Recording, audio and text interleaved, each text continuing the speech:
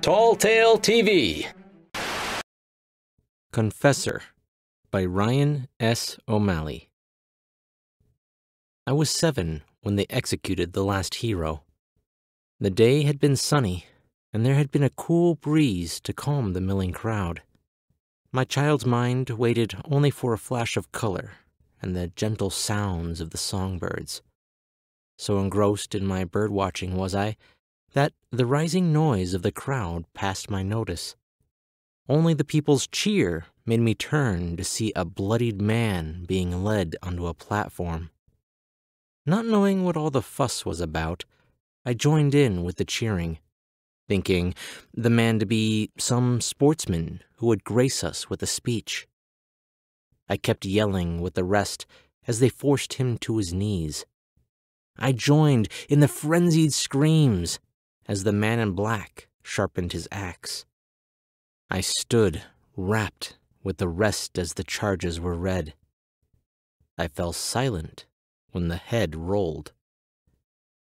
Years later, it was said that the crowd had quickly dispersed, and that all that remained when the man in black was through was a patch of red-stained earth and a shallow grave. In my memory, the crowd remained, the echoes of their mindless chants and screams, forever bound to that place. I stood there, staring where the kneeling man had been until the cold of the setting sun awoke me to the world. I was alone, with only the birds' calls to accompany me home. Their calls were harsher than before. Gone were the songs of the larks. In their stead were the croaks of the scavengers. On my journey home, I wondered why they had killed the kneeling man. I had heard whispers of the hunts and stories of men and women being found and brought to the chopping block. Whenever I asked about it, the older ones had told me that at my age it was none of my concern, and to let the big people take care of it. I had been naive then, and my memory short, so the whole matter of secret trials and bloody deaths slipped my mind, to be replaced by chasing games and fanciful tales. Now, those blissful distractions could gain no purchase in my mind, now that it had seen death. My thoughts were a swirling mass of thoughts and emotions crying together in one thought. Why? I later discovered that the man had saved a girl from bandits, that he had helped a newly crippled man plow his fields. When I learned of the man's actions, I remembered the charges that had been read that could scarcely be heard above the roaring crowd. The man in black had said that the man had aided others without repayment. For that, he must be put to death. When I reached home, my parents scolded me for being late, but they softened when they learned where I had been. They put me to bed, and I heard them whisper that I had seen death too soon. Mad times, they said, mad times. That day is the first in my memory. Snippets remain of what came before, but all have to do with the whispers of hunts and purges. Before that day, there is only a color-filled blur, a time of impossible joy and untouched peace. After that day, my thoughts are filled with the horrors that came when there were no heroes to stop them. A family butchered in their homes for a few coins. 20 homes burned to the ground for pleasure or warmth no one knew.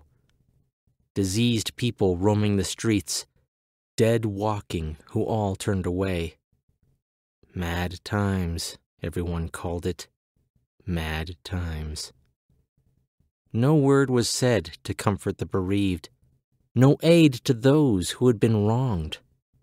With the sick left to die in the gutter, drowning in filth as they tried to get one last drink. When I was still a boy, I thought that the big people would take care of it. Then one day, I saw a woman murdered in the town square, and no one lifted a finger. The echoes of her screams joined the chants inside my head. When I became a man, I thought the soldiers and the man in black would help. After a long journey, I had re-entered the city and saw a man being robbed and beaten. At that moment, the soldiers were passing by, the man in black at their head. The beaten man pleaded with the soldiers, begging them to help. "Do you have coin?" the man in black had asked. "I'm being robbed," the man said, the blows of his assailants raining down harder than before. "Do you have coin?" the man in black had said again. "Please," was all the man could say. The man in black had turned away, and he and the soldiers left.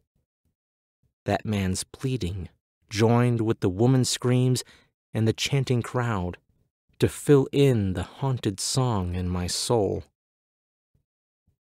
Made old, I thought I would help. A drunk had fallen on his face in a puddle of his own vomit and was choking to death. I moved to help, but a person in the crowd pulled me back.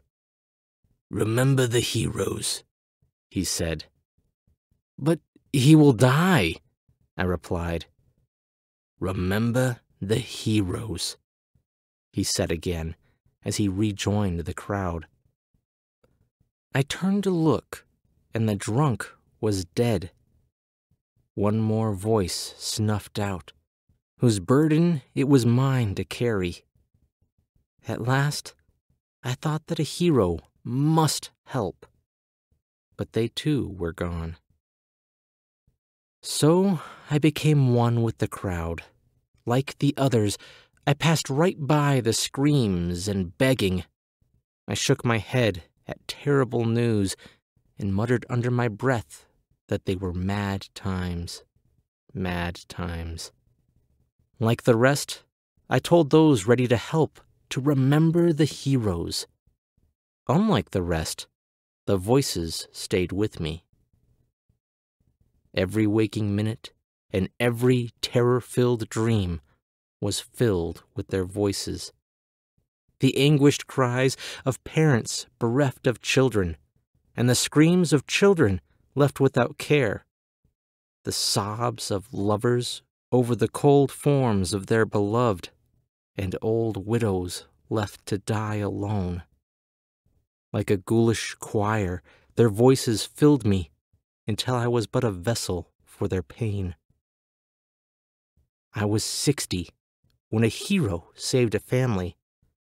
The news hit like an earthquake as news of the deed spread throughout the town. The man in black was one of the first to hear, and he began the hunt. There was little need, for the hero stepped forward, a coin held in his fingers. "The family paid," the hero said to the man in black. By no amount of insistence could the man in black get the family to say anything different. With a glare, the man in black had walked away, leaving the hero in peace. The crowd cheered for the man and carried him through the city streets. For months, the hero saved people, and the man in black came for him. Every time, the hero held the same coin, and the people rescued told the same story. No longer were the times mad, and no longer did one have to remember the heroes. For now, the coin bearers guarded the city. For now, peace returned. I remember well the day the first of the coin bearers banished the man in black from the city, the crowd throwing coins as the man in black fled. Those were the good years, the times when the voices quieted and I slept easy at night.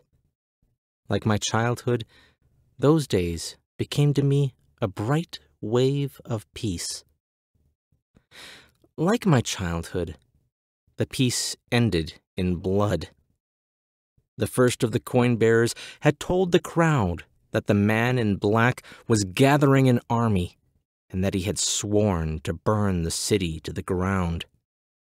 The crowd had panicked at the news, and it was all the coin bearers could do to quiet the shouts. Then the first coin bearer had spoken of sacrifices that would have to be made, of the defenses that would have to be built, and the training that would have to be completed. As he spoke, the crowd had slowly grown silent until all that could be heard was the voice of the first coin bearer. That one voice said that defenders needed to rise up and protect this weak city. He had said we needed heroes.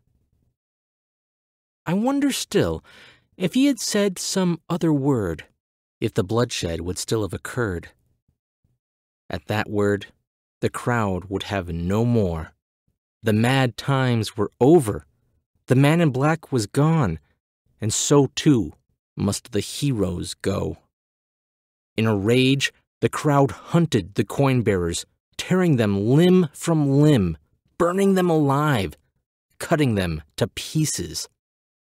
All of the coin bearers were killed, but the first, he they brought to the edge of the city. He they forced to his knees. I ran when his head rolled. The man in black came for everyone. I was outside the city when the fires started, atop a hill looking on. True to his word, the man in black burned the city to the ground. Not a soul was left. The crowd was gone. I remember the blood filling the streets. I remember the roaring flames. But mostly, I remember the voices. Hundreds and thousands crying out to the heavens that did not send rain. The voices that had been stilled within me cried back in chorus. The voices of the dead welcoming the voices of the dying. Some call me the gardener because I tend to the flowers that grow on the crowd's graves. Some call me the ghost because I guard the ruins like a specter of things that were lost. I call myself the Confessor because I tell the world to remember the heroes. Ryan O'Malley is an aspiring novelist who is currently working on completing the first book in what he plans to be a story universe spanning several series that runs from the creation of the universe to the end of time. Thanks for listening. If you want to hear more stories like this, make sure to subscribe to the channel and sign up for the weekly newsletter. I'm Chris Herron, and that's it for today's Tall Tale TV.